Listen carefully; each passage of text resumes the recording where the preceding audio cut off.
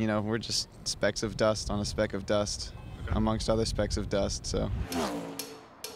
Hey, I'm John, and I went on a road trip to find answers to some of life's biggest questions. Join me on the road trip to truth.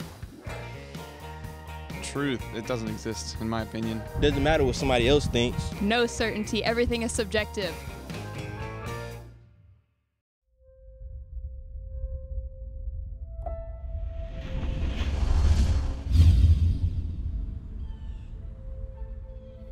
The origins of the universe.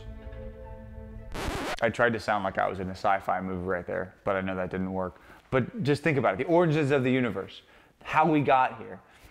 Does it even make a difference? I mean, some people say that we are the result of stardust. Some people say that we're the result of a divine God who made everything. How do you think the universe came into existence? God. The Big Bang. As far as I know, it started with the Big Bang. And that's like what created like matter and everything. I don't think it matters that much. Okay. Why do you think it doesn't matter? I don't know. What's the effect on my day-to-day life? How the universe started. Some would argue that it doesn't matter how it happened. We're here, so we're here. Whatever happened, it happened a long time ago. Besides, we've got plenty of pressing issues if we wanted to worry about something. I mean, there's racism and sexism and suicide. How we got here doesn't really matter as much as those things do. Or does it? Our guide today is Tom Hammond, author of What Time is Purple. Tom's kind of a Southern boy. Okay, he's really Southern. But don't let the aw shucks attitude fool you. He's written a book that has over 1 million copies in print. He kind of knows what he's talking about. You can narrow this thing down to something has existed eternally, or absolutely nothing once existed, and then something did. I'm going to give you a scenario, and I want you to tell me which option you think is more likely. First option is that an uncaused something has always existed, so there's something that's uncaused that's always existed, or that nothing once existed, but then for some reason something just did. I would go with the second one. Okay. Yep. So nothing used to exist and now something exists. Yes. Okay. So how did that happen? I mean, I personally think that would be the Big Bang. Most people would have chosen A, that something has always existed. Where the divide comes is that theists, people who believe in God, they believe that God is the always existent first uncaused cause. The atheistic camp will say, well, something has always existed, but it's been energy or it's been matter in some form. Could you explain the Big Bang Theory to me real quick? Like you said, nothing, and then just the right like primordial soup of like materials to essentially. Isn't that something? Yeah. I mean. Why would he say that option B is better than option A if you're saying even the scientists will say that option A is better? Because if you're trying to arrive at a conclusion you want to arrive at, and a lot of people want to arrive at the conclusion that a God is not needed to explain reality or explain the existence of the universe, if that's the conclusion you want to arrive at, you will resort to some pretty far out absurdities.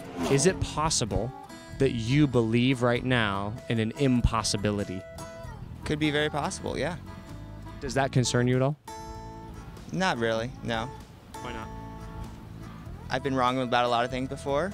I'm not gonna be mad at myself about believing something that was wrong because I didn't really have anything at stake. There are things we can be wrong about every day, no real consequence. Okay, we were wrong, made a mistake. There are matters, though, that have huge consequence if you're wrong. Theism being one of them. Right. If you have decided there is no God, and there is a God, that's going to be a huge consequence. But I think the reason a lot of people reach that conclusion is it's just a way not to have to deal with it.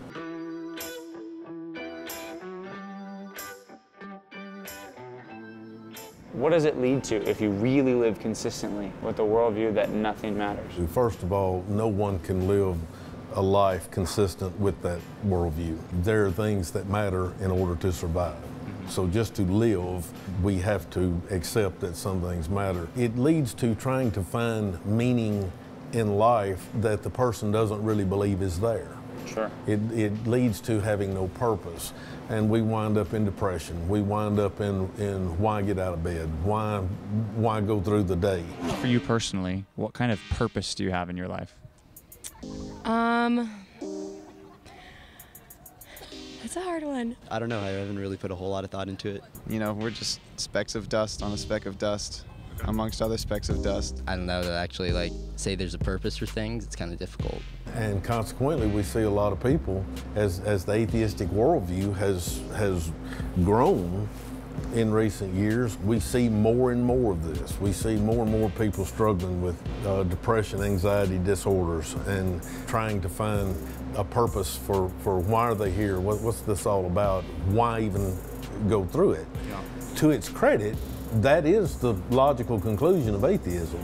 Have you ever struggled with anxiety or depression? Yes. Yeah, I would say I'd struggled with depression. Most definitely anxiety. I have had anxiety before. Have you ever had suicidal thoughts? Yeah. Why do you think you got to that place? I just felt like I was putting a lot of work in and not seeing the results I wanted and didn't know what I could do better. And I was just sinking. Does how life began actually matter? The answer is yes, it definitely matters. Here's a few reasons why. 1, if God created the universe, He owns everything in it, including you.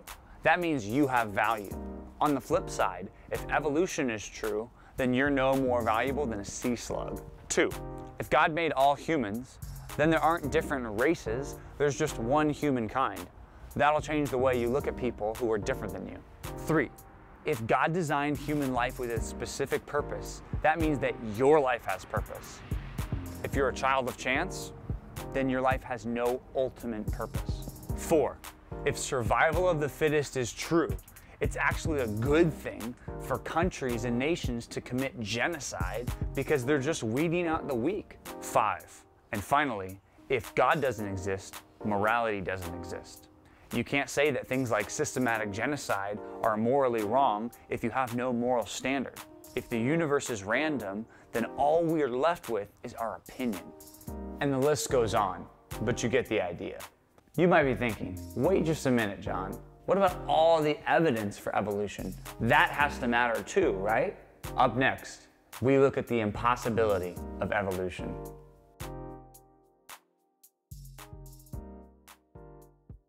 What's up, guys? Thanks for watching. Hope you enjoyed that. Next week, we got more content coming at you, so make sure you subscribe.